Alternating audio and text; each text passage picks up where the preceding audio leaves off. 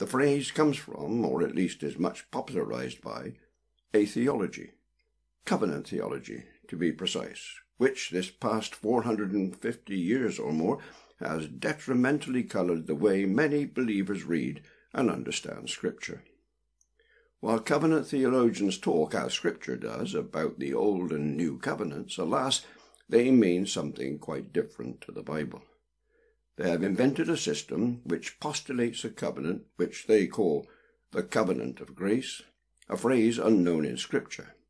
And since the Bible has a great deal to say about covenants, this invention grievously imposes a man-made construct on a vital scriptural principle, and thus clouds it dreadfully. Covenant theologians allege that their invented overarching covenant, the covenant of grace, has been revealed in two different administrations, the Old Covenant in the Old Testament and the New Covenant in the New Testament. In essence, covenant theologians allege these two covenants are the same, just different administrations of their one covenant of grace.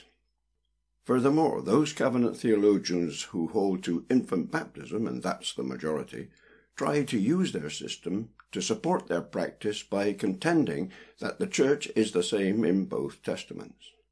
From this assertion, they argue that what circumcision was in the Old Testament, baptism is in the New. Baptism, they say, has replaced circumcision. That being so, they go on to argue that since infants were circumcised in, as they put it, the Old Testament church, that is, the Jewish church, infants ought to be baptized, sprinkled is what they really mean, in the New Testament church, that is, the gospel church. Hence the phrase I am objecting to. A gospel church is one which is based on a faulty theology, and consequently one which carries massive overtones, unscriptural overtones, not least infant baptism. We are not talking about a phrase which is innocent, harmless, far from it. Let me show that covenant theologians do indeed talk in terms of the Jewish church, meaning Israel, and a gospel church, meaning believers in the days of the New Covenant. We could perhaps start with John Owen and his The True Nature of a Gospel Church. In addition to a gospel church, the following extract is full of other covenant theology speak. This is what Owen stated right at the start of his book. There is no other sort of visible church of Christ organized, that's covenant theology speak, but a particular church or congregation, either in the Old or New Testament, where all the members thereof do ordinarily meet together in one place to hold communion one with another in some one or more great ordinances of Christ. I break him. How, when, and where did Israel meet together in one place to hold communion one with another in some one or more great ordinances of Christ? Would some covenant theologian give me a scriptural reference for it? Considering the descendants of Abraham, who would eventually become the nation of Israel, Owen, without batting an eyelid, declared, after the descent of a numerous progeny from Abraham's loins, God takes them to himself in one visible body, a national but congregational church, into which he forms them 430 years after the promise. In the wilderness, that is, at Sinai, with God's giving of the law and the establishment of the Old Covenant for Israel by the hand of Moses. And although all Abraham's natural posterity, according to the external part of the promise made to him, were taken into visible church fellowship, so that it became a national church, yet it was such a national church always, in the wilderness and in the promised land. They were always bound to assemble at the tabernacle or temple thrice at least every year. Hence the tabernacle was still called the tabernacle of the congregation. With the coming of the Messiah, his finished work, ascension, and outpouring of the Holy Spirit, the Old Covenant was fulfilled and rendered obsolete, and the New Covenant was brought in. This is what Scripture teaches. Owen, however, expressed this in terms of his covenant theology. When Christ had divorced this people, that is Israel, the Jewish church, abolished their Mosaical constitution, he erects his gospel church, calls in disciples by his ministry, forms them into a body, furnishes them with officers and ordinances, and after he had suffered, rose again, and continued here 40 days. And so Owen went on.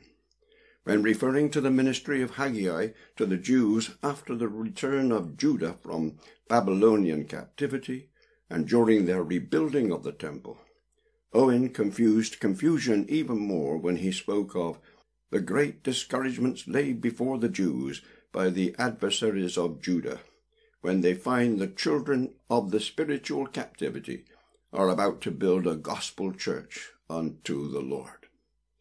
Staggering. Well, there is no question but that Owen was a great theologian. These extracts clearly illustrate the cost of letting a theology trump Scripture. Owen ended up in nonsense land on this issue. Let me turn to another writer who said the same sort of thing as Owen, but did so in a far more accessible manner, Matthew Henry. Although he used a Christian church, Henry was of course speaking of a gospel church. Like Owen, grievously confusing the establishment of the nation of Israel with the foundation of the church, Henry claimed that the Jewish church began at Mount Sinai. Commenting on Acts 2, he spoke of the giving of the law upon Mount Sinai, whence the incorporating of the Jewish church was to be dated. Commenting on Acts 7, he declared, "They, that is the Jews, are ready to look upon him, that is Stephen, as an apostate from the Jewish church, and an enemy to them.